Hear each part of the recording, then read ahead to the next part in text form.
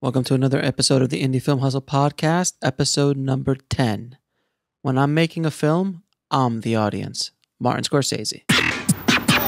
Broadcasting from the back alley in Hollywood, it's the Indie Film Hustle Podcast, where we show you how to survive and thrive as an indie filmmaker in the jungles of the film biz. And here's your host, Alex Ferrari.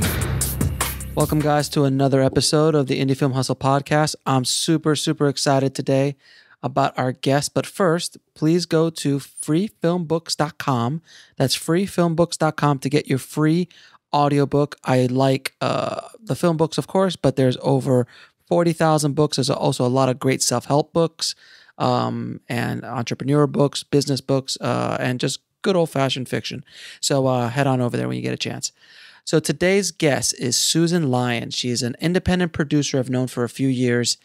She's done over a dozen feature films, produced over a dozen feature films, and wrote a book called Indie Film Producing, The Craft of Low-Budget Filmmaking.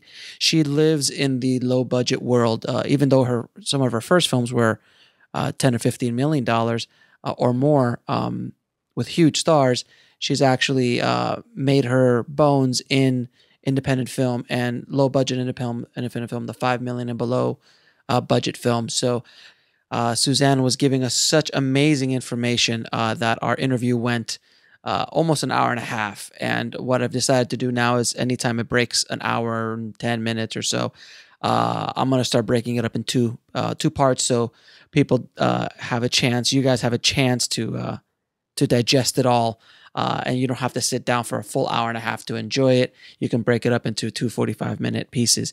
So this is going to be part one of our interview with Suzanne Lyons. Enjoy. Thank you, Suzanne, for coming on to the Indie Film Hustle Podcast. We really appreciate it. Oh, you're welcome. I'm excited. So can you tell the audience a little bit about yourself? Oh, my, that's a hard question. Because you know how I like to talk, but no, I'll keep it brief. Okay. Sorry, Alex. Yeah. Anyways, I've been in the industry now. My husband and I came out here in 93. Wanted to be here for the earthquake, in 94. Didn't want to miss anything. That's funny. We're not that bright. But anyways, so we came up with the intention where I was going to jump right into features and he was going to jump into television. And then I got sidetracked, as you know, for a number of years, for probably about 5 or 6 or 7 years, just because I started teaching marketing because I found it was missing in the entertainment industry. It was driving me crazy that people could not get out there and promote themselves. Nobody was thinking of themselves as the president and CEO of their company. People were saying, oh, I'm going to wait till my agent gets me a job. I'm going to wait till my manager gets me a job. Oh, it's not my job, Suzanne. That's my attorney's job to manage my life. And it just Right. made me crazy that people kept, handing their power over, from their life to somebody else and really disempowering themselves. So my background was a lot in marketing. I was the VP of marketing for a TV network in Canada for years and years and years before we moved here. And so I started this company with Heidi Wall called Flash Forward Institute back in 94. I'd literally had been here 3 months and we started the company. That's how much it was driving me crazy. And even watching my husband, who was just this amazing writer who came out here. We were in Philly for 5 years and he had 17 feature scripts and TV scripts in his, his briefcase. Right. Honest to God, they sat in the closet because he kept waiting for the agent to call. He waited 2.5 years, by that phone. I'm not lying. And I kept saying, please take my class. Please take my class. Within literally 3 months of taking the class, he was on staff at the Highlander series. And that was, cool. What's that? Almost 20 years ago. And yeah, I remember stopped. that. That was a great he's show. Been a showrunner. And he's now a showrunner and he's been going strong ever since. Good for him. So I kind of got sidetracked. And then my business partner in film, Kate Robbins, and I started in 98, I think it was. We finally started Snowfall Films and developed some screenplays. And then in 2001, I think it took us about 3 years to kind of, launch our first film. And we did, and it was great. It was a little bigger than planned in terms of the actors and so on. And it was called Undertaking Betty. And we shot that in Wales, our first one. So my very first thing was learning international co-production. And then I did another international co-production, Jericho Mansions. Those first movies were like, James Caan and Geneviève Bujold and Jennifer Tilly, and then Chris Walken and Naomi Watts and Brenda Blethyn and Alfred Molina and Lee Evans, and really great, Robert Pugh, really great people I had the privilege to work with. And then jumped right into Bailey's Billions, a kids movie. So from romantic comedy to thriller to a kids movie with Dean Cain, right. Which was so much fun. And who else? Oh my God. Anyway, some other great names in it. And then came back and helped do the financing for another project called The Heart is Deceitful, Above All Things. And so that was great experience too. That was with another bunch of huge stars. So my first 4 movies were all bigger than what Kate and I had planned. Usually people start, at a little one and move up. So of course. Yeah, I was going to say, it sounds a little like, my first independent film. Yeah, we went to Wales and we had these stars in it. I'm like, this is a fairly not traditional way of doing things. But I'm assuming you learned so much in those first few movies. Oh my God. Yeah. It was so, honestly, because to do the 5 to 10 million, which was not our plan, trust me, at the beginning, it was like being thrown into the fire. And thank God there were 2 of us, because to be able to have somebody to bounce things off of, sure. It was really tough, to go through that learning curve at that budget level with those kind of actors.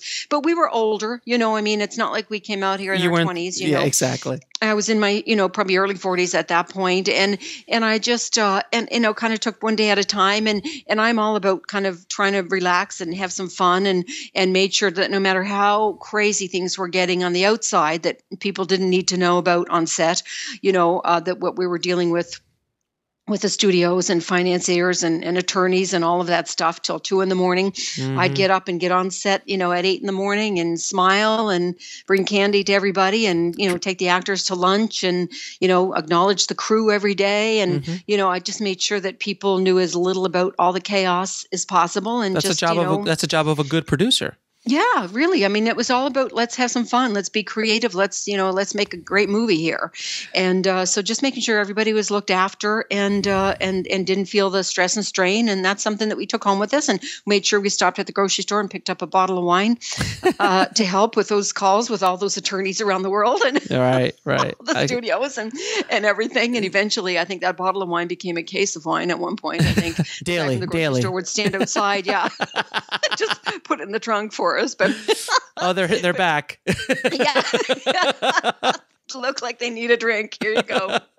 So you were saying that your budget for that first movie is between 5 and 10 million, which is almost a unicorn at this point. It's a non-existent budget at this point. That's right. That's right. Where is it? The budgets generally top up at like 2 to 3 million tops right now, and then it goes into 20 plus, right? That's right. Because then once you hit that certain number, then then it doesn't make sense anymore, because you'd need to have Tom Cruise, or a bigger name, to be at the studio level, which is 20 and over. So I encourage people to do the lower budget ones. In fact, what Kate and I did after those first 4, just kind of, it all happened, simultaneously as England was kind of shutting down their incentives, which affected the rest of the world dramatically, because that was kind of the base for a lot of us as indie producers, because that's where that first 40% came from. And then you would attach on another country, and then you would do your gap and pre-sales back then. Remember the pre-sales?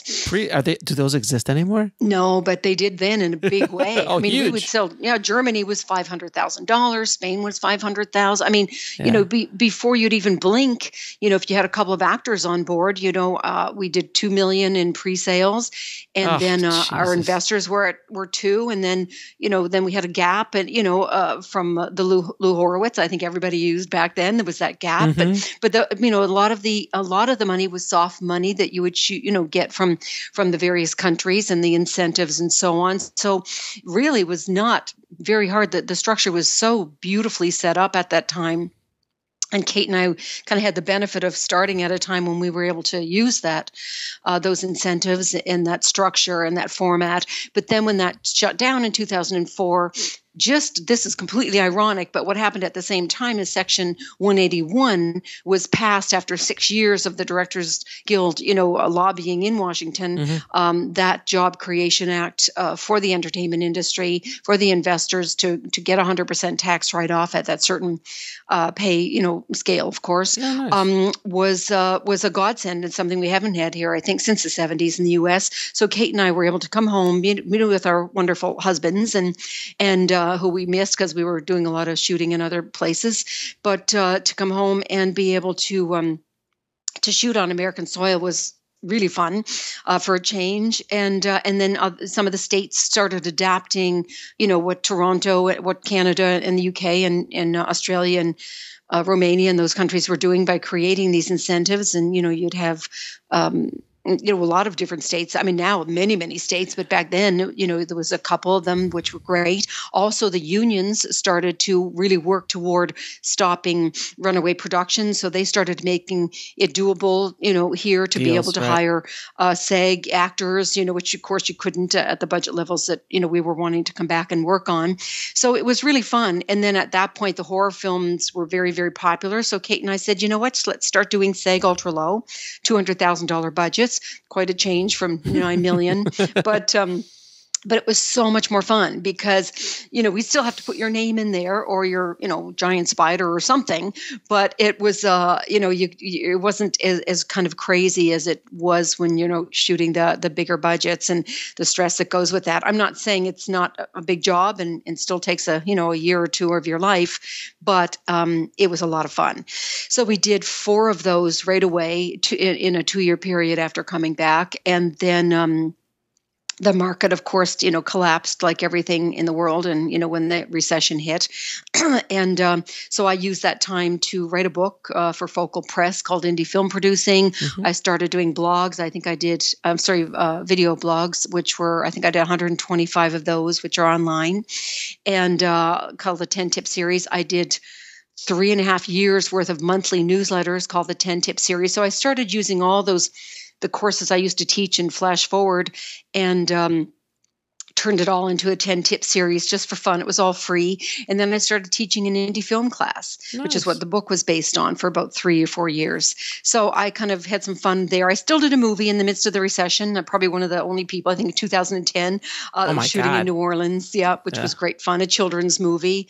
And that budget was around $5 million. So that was a little bit bigger and some really wonderful people that I worked with on that as well. Now in 2010, you had a budget of $5 million.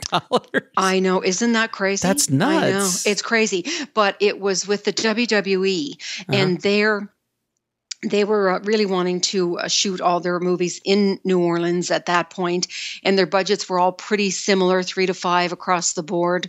And that's the WWE, like the Marine and the wrestler. The wrestler. Sure. That's right. In our wrestling, we had Triple H was ours. Oh, okay. The dad and Ariel Winter. The bus, right? On the bus, he's the bus driver. Yeah, I saw the trailer. I saw the trailer for that. It was a lot of fun. It's totally cute. We had a very great director and great writer. It was a really, really adorable movie. Ariel Winter from Modern Family. She was just a little girl at the time.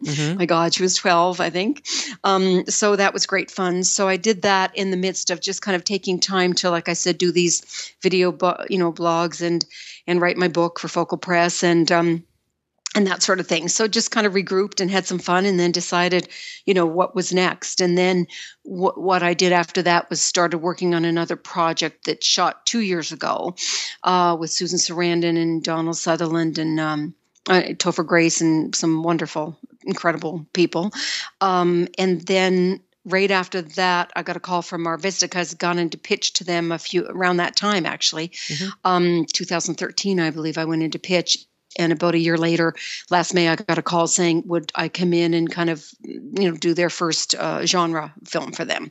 So they chose one of the ones that I had already had by Laura Brennan, a phenomenal writer. So I went in and my line producer on a bunch of my other movies joined me as a producer this time. And we went in and did that last fall, which was so much fun. It's called Most Likely to Die. Of course. Oh my God. So we kill people in such great new ways. You've just got to, when it comes out, you have to see it. It's so much fun. Oh, that must be fun. As long as you don't get too scared. I barely could watch it during the screening. I swear to God, I was so scared. And I knew what was going to happen. And I was scared. Had to close my eyes. Right. And then I just finished a movie with Mark Rossman. I've been trying to work with Mark for years now on this project called Time Toys, and about a group of boys who, 13-year-old kids who find a chest of toys from the future. So we're in post right now, literally meeting with sound designers next week. We have our composer. We're doing spotting next week on that, on the music, and doing the visual effects at the moment. So our goal is to have the movie complete by mid-December. Oh, nice. So we're heavily into post at the moment. So you're a busy lady. Yeah, that was my 12th. Just finished my 12th film.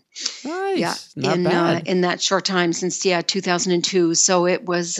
It's been fun. So now I'm kind of just taking a little bit of a break now that I'm in post and seeing what's next. I just am looking at what's the next direction. Is it doing more of these that are kind of under $1 million, the SEG modified, the SEG ultra lows, having some fun with that still, or is it going back to more of the bigger budgets? There's in fact one of my friends, who's partnering with me on a project, is at a meeting today with investors in Northern California, and that's a $15 million budget because it's based in World War I. So, oh wow! But I'm assuming there's some stars involved with that.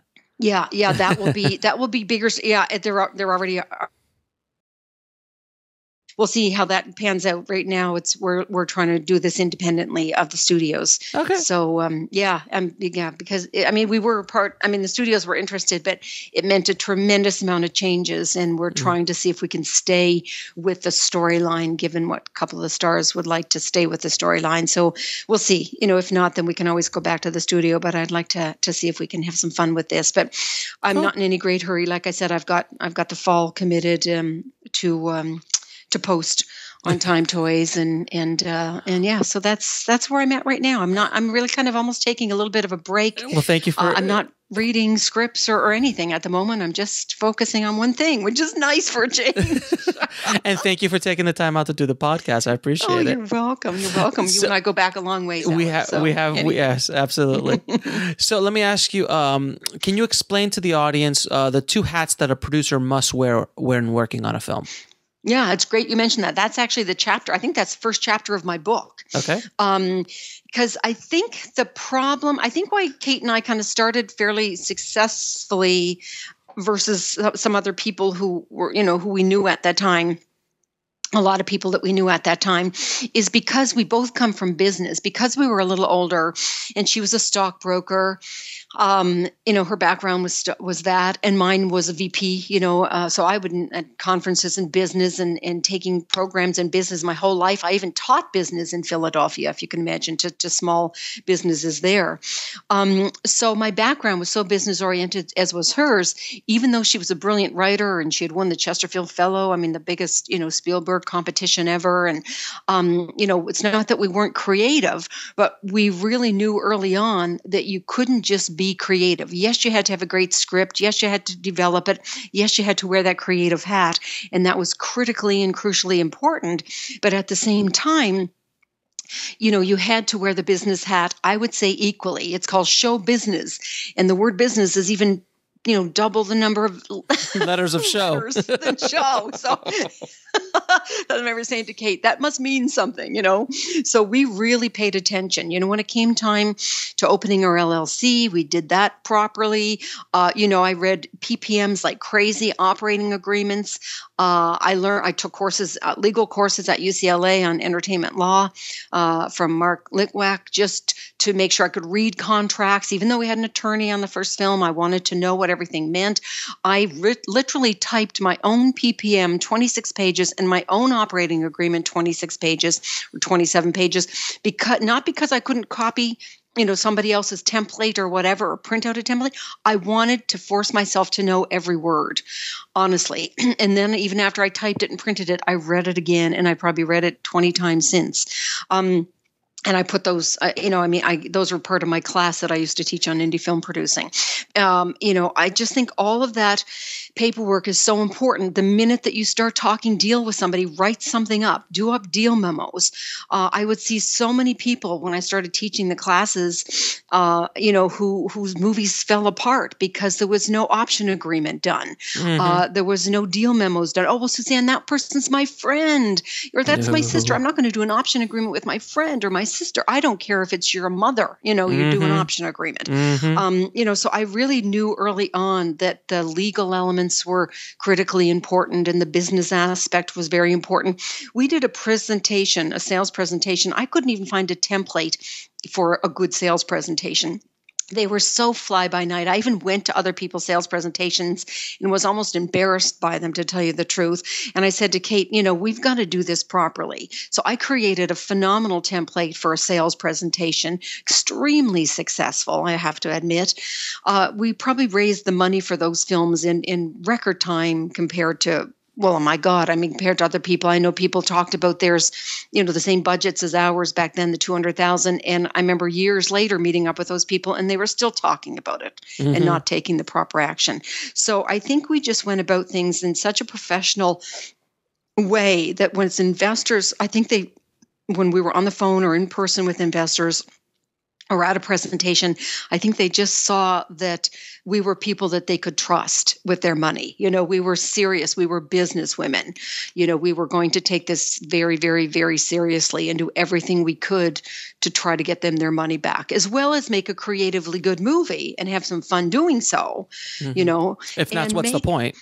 That's exactly. And we were also very open. That's the other thing, because anytime I did up an operating agreement or a PPM or a business plan of any sort, and when I was in sales presentation of any sort, I always stood in graciousness and generosity and abundance. Because what happens in this industry, even a couple of my early mentors, I remember listening to and thinking, this is not okay. They kind of stand in scarcity and lack of abundance, and it's kind of me against them, and there's not enoughness, sort of thing going on.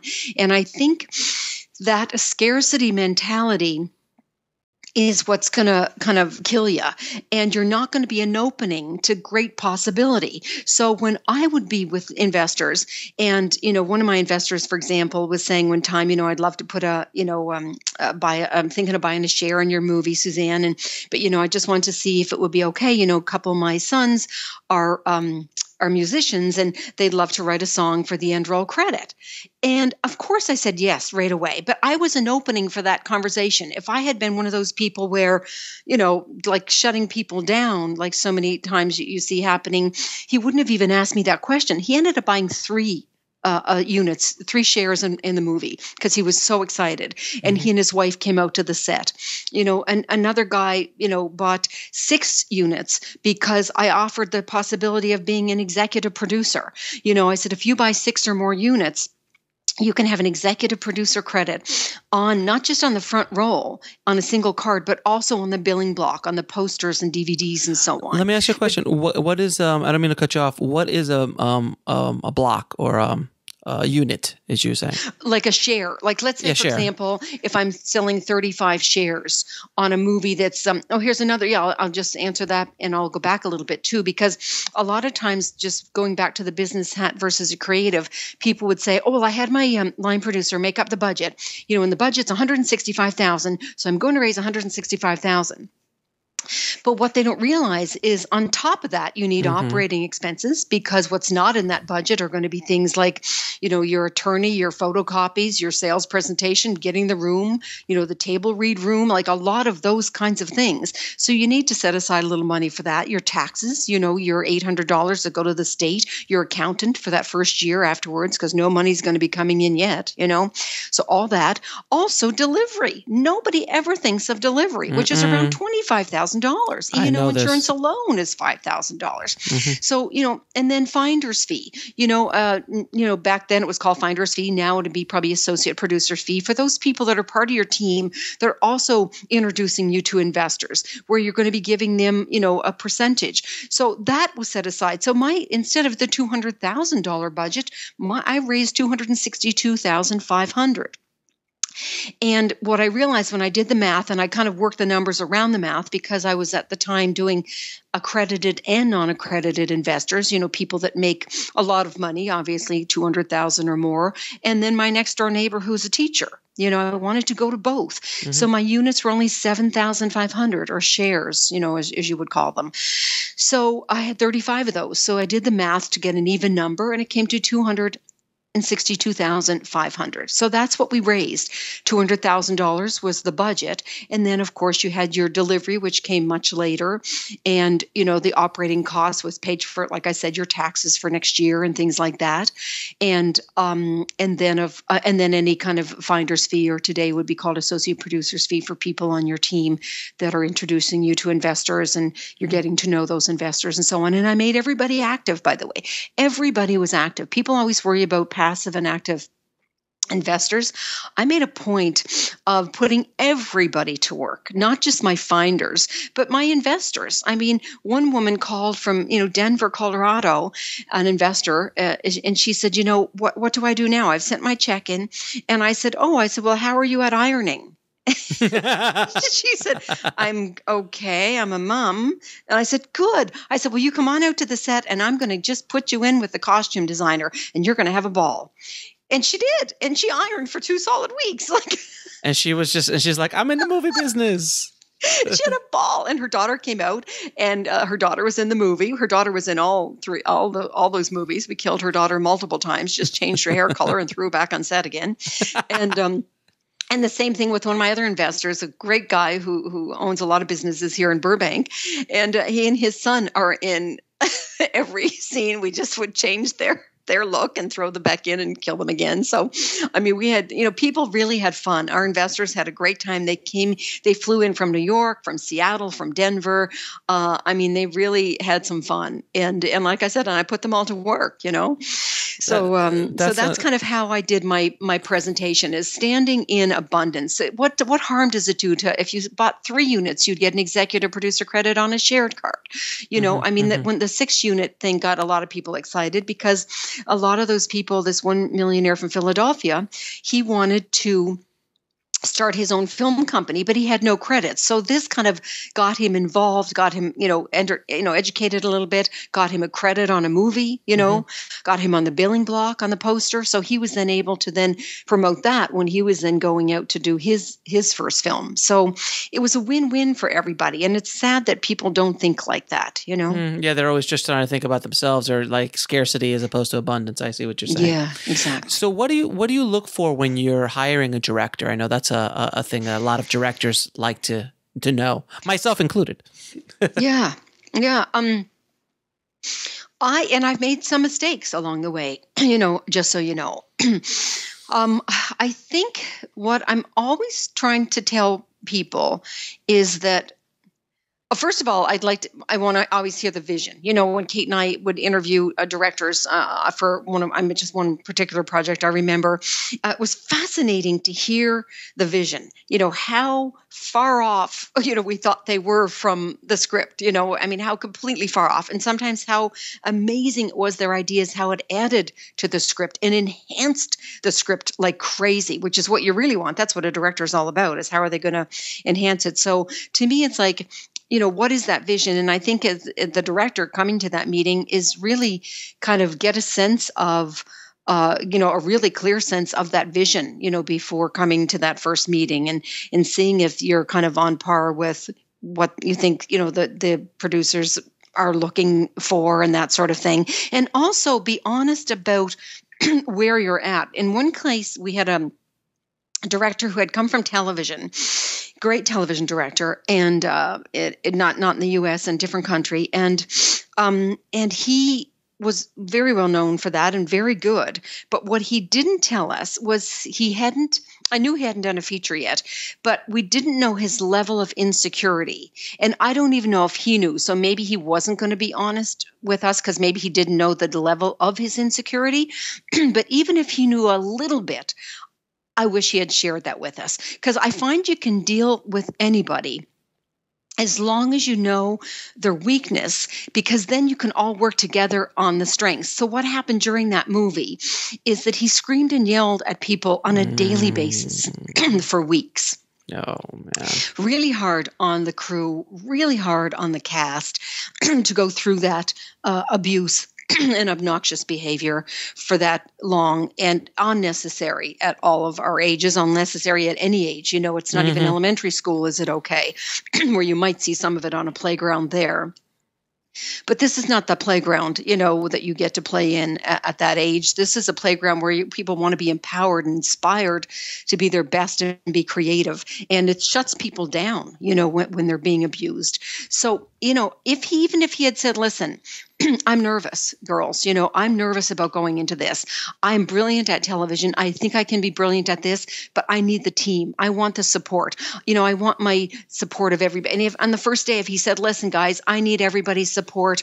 You know, I've worked with directors since who have said that, who literally said, I want your support. I don't know. You know, if somebody has a better idea, please let me know, because here's the way I see it and here's my vision, but I'm open, you know, because it's my first time doing this or my first time that, you know, or even, you know, like I was teaching a class the other day where we were doing a Q&A to a writing class, and the writers were asking the same thing, is, you know, and I'm saying, listen, if you're an asshole, there's nothing wrong with it. Just tell the person up front, because we're all assholes to some degree, right? We've all got those insecurities and fears, God knows. But if we tell each other, if we kind of tell one on ourselves and say, here, you know, here's an area that I know that I'm working on right now because it's a weak area, and I'm strengthening that so I can be the best person I can be. I'm a great writer or I'm a great director, but you know what? When it comes to certain skills with people, I'm not as great. I'm great with actors, but sometimes with crew, I'm a little bit short with crew. And Suzanne, I'm working on that right now because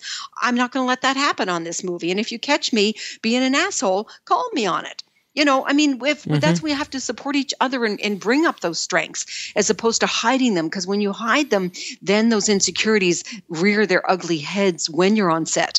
Right. So sometimes we don't know until it's too late and until we've signed those contracts or whatever. And then you have to live with that.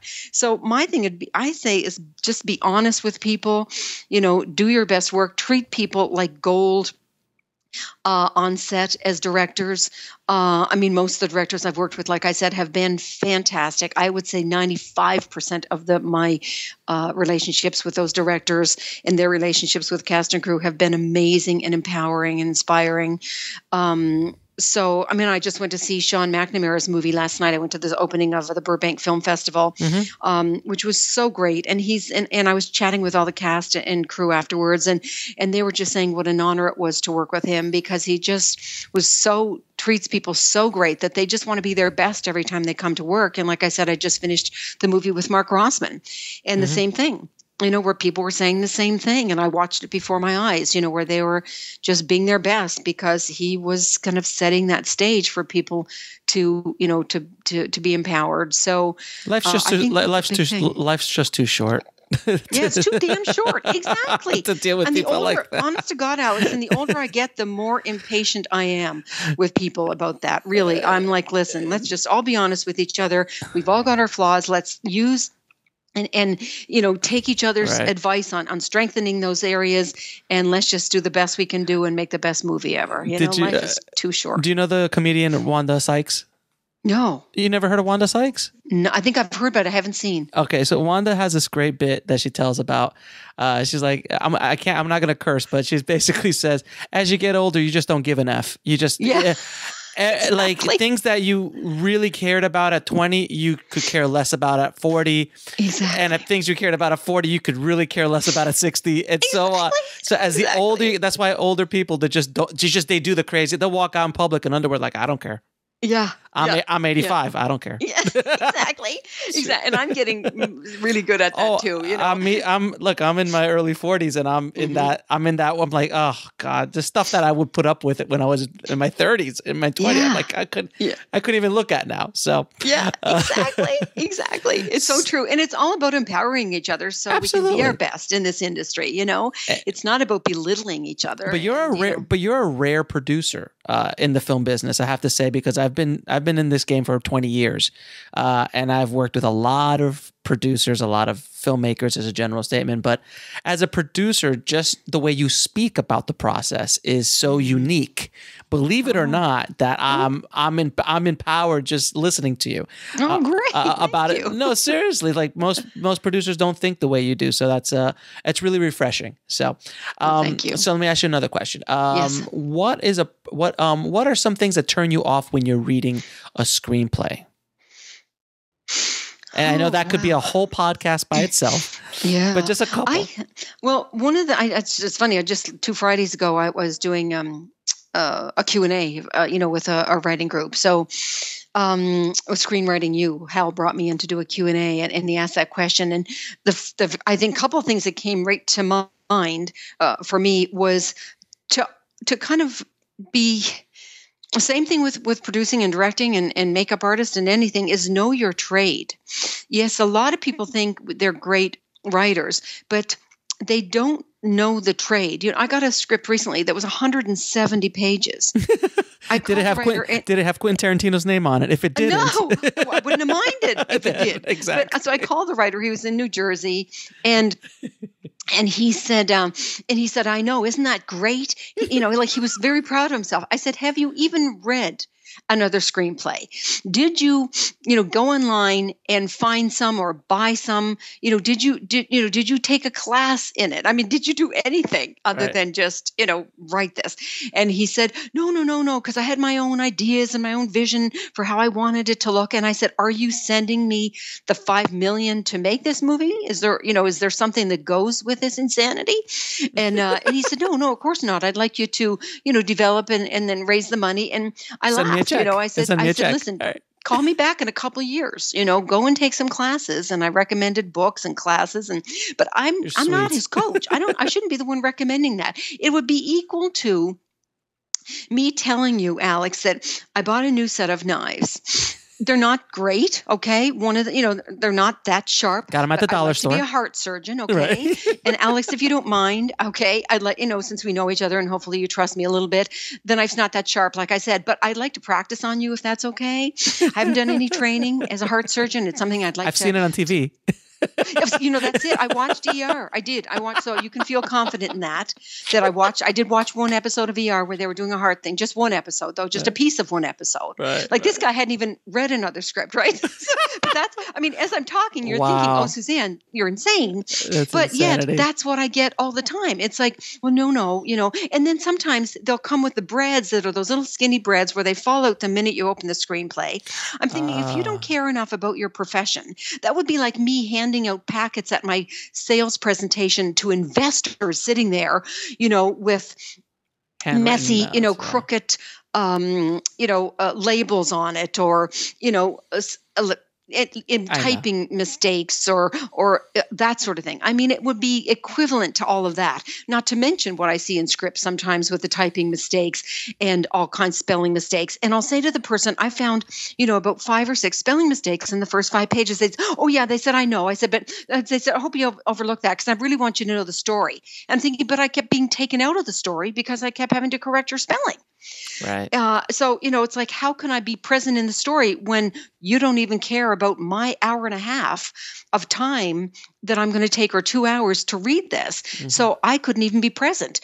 I give it 10 pages at the most. And then if I find those kinds of problems, I stop. Because it's like, if somebody doesn't even respect their craft enough, then, and my time enough, then why continue? So those things sound like they would be so simple, but yet I have to tell you, I would say probably 80% of the screenplays I get are like that. Because most people want to be on Entourage. They want that lifestyle, but they don't want to put the work in and don't want to learn a craft. Yeah. And I think a lot of that has to do with just people not wanting to do the hard work, this is a really hard job. I mean, we're not digging ditches, but it is a hard, a hard gig to make a movie. It is. And I think with writers too, is they don't see it as a collaborative process. I mean, if you're going to send me a script, then be prepared to have notes, because I'm somebody who's on the other side of the table. I'm in there talking to studios and agents and and people, and sales agents, I know buyers around the world. I go to markets. I mean, I kind of know what's needed. And so if you're not open to the notes or anybody's notes, then they should be writing poetry or novels or plays. Right. Don't be writing screenplays, which end up becoming something that, it's probably going to be 20 rewrites later. It's, going to be good enough to send out to the investor, There's very few screenplays or screenwriters who have that kind of power to maintain that screenplay as is. I remember I just read The Unforgiven. That was one of the only screenplays that Clint's ever not touched. Wow. Like it just literally he did it like verbatim. Not one thing was changed in the script. So it's one of those weird.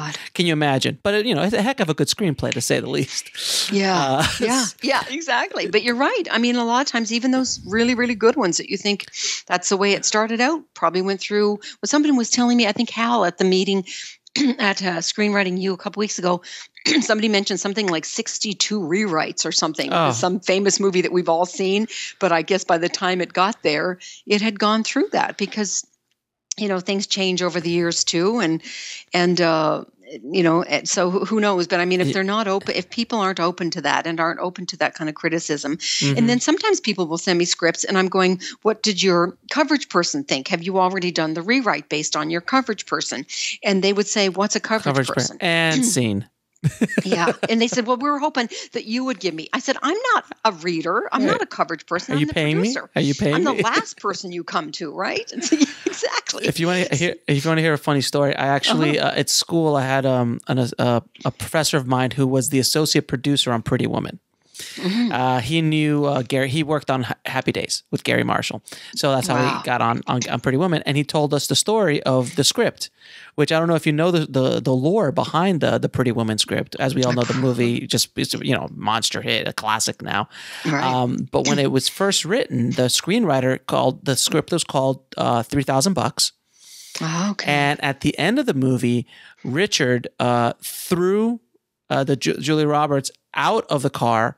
Yeah, and literally tossed the $3,000 in her face and drove off. That was the ending. I did hear that part. Yeah, that was the ending. And the guy, when Gary came in and rewrote it all, the screenwriter was like, "This is horrible. I can't believe this. This is not my vision." Blah blah blah.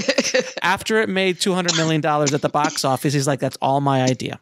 And he got a 4-picture deal out of it. So it was just my God. But that's the way the business rolls. Exactly. And look at Ghost. Same thing with Ghost. I mean, I didn't know the Ghost. I didn't know the Ghost story. What's the Ghost story? Yeah, that was a very, very, very, very dark movie. Oh, really? And then I don't know who it was, the director of the studio or whatever. Jerry Zucker. Jerry's the airplane guy. The airplane and Naked Gun. Yeah. Jerry Zucker. Zucker or something. And that's when they mentioned the whole twist on it about bringing the Whoopi Goldberg kind of character and creating that whole comedic thing and lightening that whole element up and just more user friendly, because it was not that supposedly to begin with, not even close from what I understand. But I don't know the whole story. But I mean, and look at now, I mean, that ended up being one of the most amazing, movies. I think I've seen it probably 5 times, just like Pretty Woman. I've probably seen 5 times. If not more. Yeah, exactly. Where, if you had mentioned that, I probably wouldn't have seen it even probably once the first time, of course not. Given what you said. Of course not. Yeah. So, what is the proper way writers or filmmakers should submit their work to a producer? Because I know that's a big kind of mystery.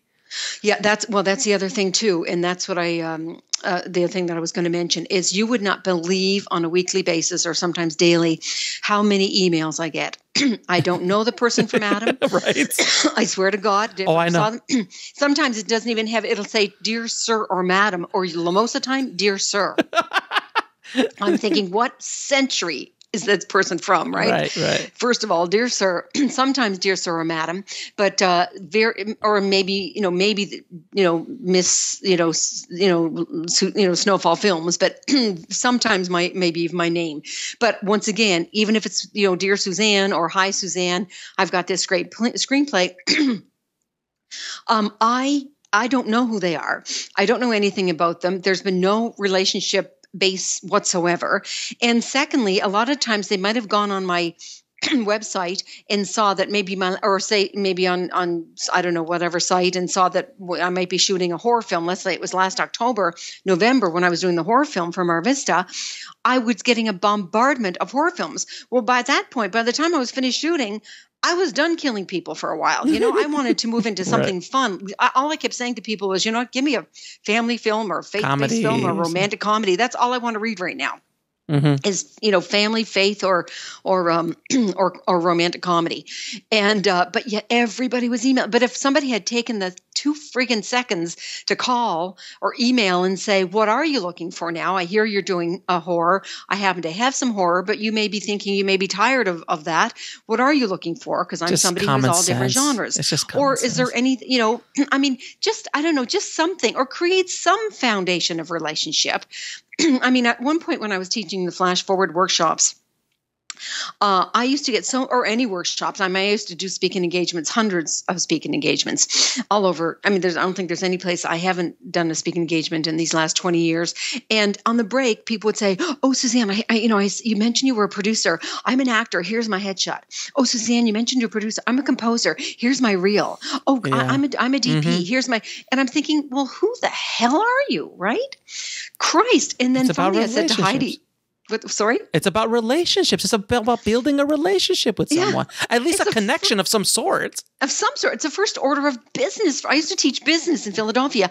And the very first thing they said, if your business, I promise you, will fail if number one is relationship first. Then there was possibility, opportunity. And the fourth thing, the last thing was action. The first was relationship. The last is action. But people would reverse it and do action first. And finally, it got to the point where it made me so insanely crazy that I said to Heidi at one point, my business partner in the Flash Forward Institute, I said, "Heidi, I can't take it anymore. We have to create a program called the Relationship Seminar, because people have to get the distinction relationship, or they're going to continue to fail, and I can't be part of it anymore. I can't watch it. It just breaks my heart. Not to mention make me crazy." So on the plane to New York, because we were going up to teach a class up there, we designed this program, 6-week program called the Relationship Seminar. Oh, and here's what it was in a very simple way. I'll tell you what it was. I haven't done one in, probably 15 years anyways. I should, because it was so damn much fun. Yeah. Or more than 15 years. And it's needed now more than ever. Oh my God! I honestly, people been literally, because Hal, I think, did it when he was asking me questions last week in that class, and he said, "Oh my God, Suzanne, it was so much fun." It was a huge class, and you know what it was? It was 6 weeks long. The homework was to have a party every week for 6 weeks. I didn't care if the party was with 3 people at Starbucks or 300 people in your backyard. I didn't care, but it had to be a party. And for 6 weeks, you were not allowed to talk about your career or not allowed to pitch yourself or your projects unless somebody asked you. If somebody said, "What do you do, Alex?" then you could say, "Well, I'm a director and this and what." But you were not allowed, Alex, for 6 weeks, not allowed to tell anybody what you did, not allowed to talk about your resume, not allowed to pitch anything like that. And people were just freaking out. I remember people out crying. It was 160 people in the class, 162. I'll never forget it. It was a huge seminar. And people were like, "Oh my God," screaming at Heidi and I, and "You're insane, and we can't do that. And, we've moved out here from Idaho to start my acting career. And what are you saying?" And screaming at you. But nobody walked out, because I said, "There's the door, guys," right? Not one person left. And I said, "Okay, is it a promise?" And I made everybody sign a contract. And I said, "But, have a party." And but I said, have parties of things that you love to do. Because out there in the business world, when the guys are getting together on Sunday morning to go golfing, they're not talking about their business right away. They're talking about golfing.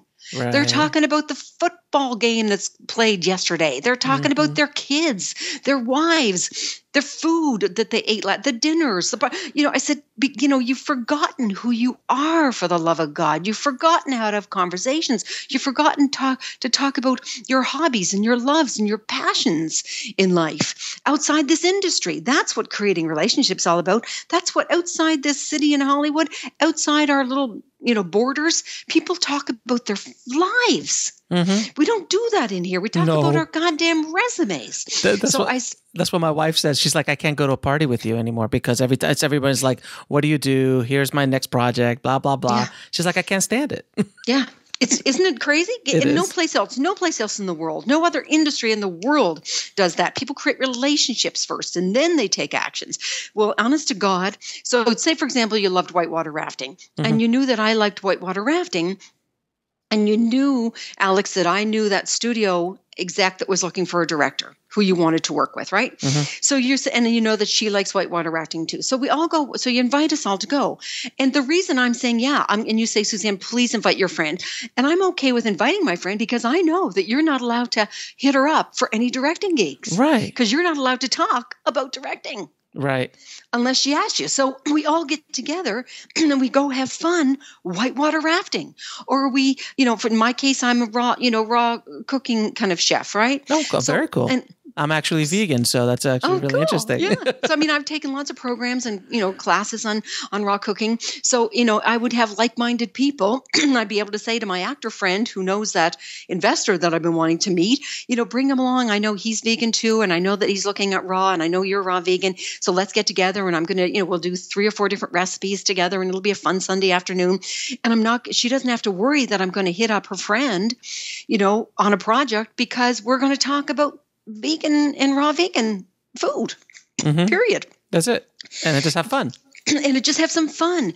Then if something happens, here's what's interesting, Alex, at the end of the first 2 weeks, I'd been leading Flash Forward at that point for probably 8 years, right? And that was a month-long course where you set a goal and you had a full team where, that helped you accomplish that goal and get that agent or get that job or whatever, right?